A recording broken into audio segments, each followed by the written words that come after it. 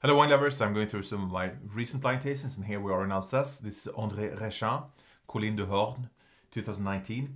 And this is Pinot Noir, and I think if there's anything exciting, well, there's a lot of exciting things, but to me I really think the evolution of Pinot Noir in Alsace has been quite tremendous over the last years. And this producer to me is a fairly new acquaintance, and this is certainly one of the Pinot Noirs that I enjoyed very much.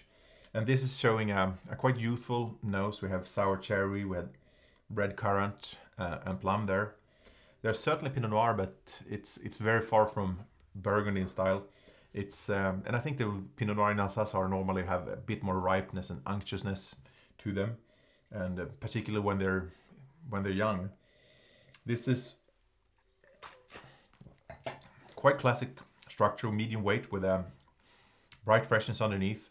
There's digest red fruit notes there with tannins or ripe.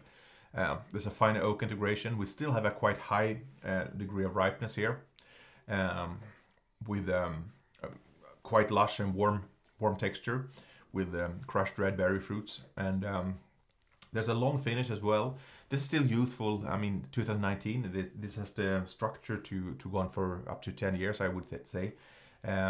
I would preferably put this back in my cellar for another few years before enjoying it, but it should develop truly well. Enjoy.